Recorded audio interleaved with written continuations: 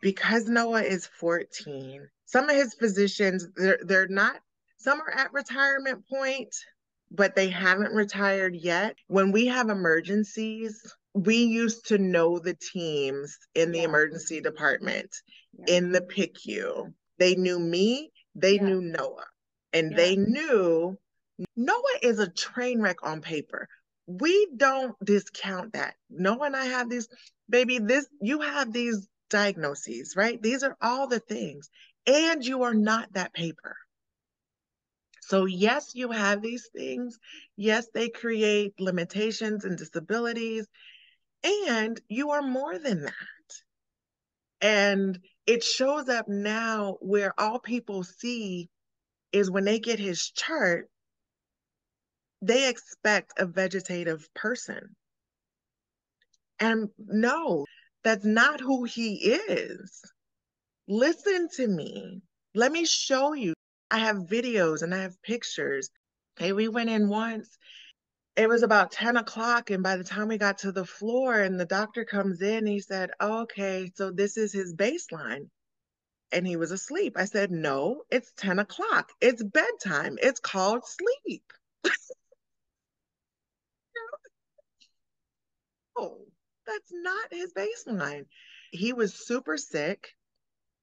And I said, this is not my child. Something is really, really wrong. He doesn't just sleep. That's not him. And thankfully, one of the specialists that knew him came in to see him. He's like, yeah, no, this isn't Noah. This isn't the Noah that I know. It shows up now with new physicians um, who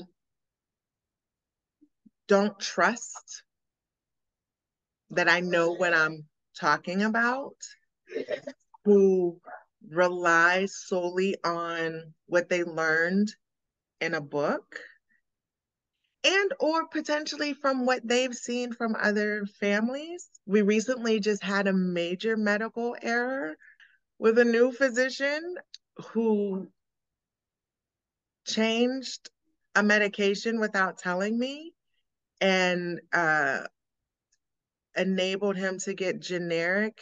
And it was more so to get a capsule. Noah is solely G tube fed. And so everything has to be able to go through the G tube without clogging it.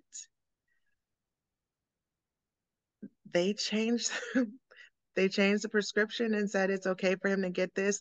Not only was it um, almost life-threatening for him in the sense of clogging the tube, I fought years with insurance to get this medication covered because it's considered it is an over-the-counter medication, but he can't take it by mouth.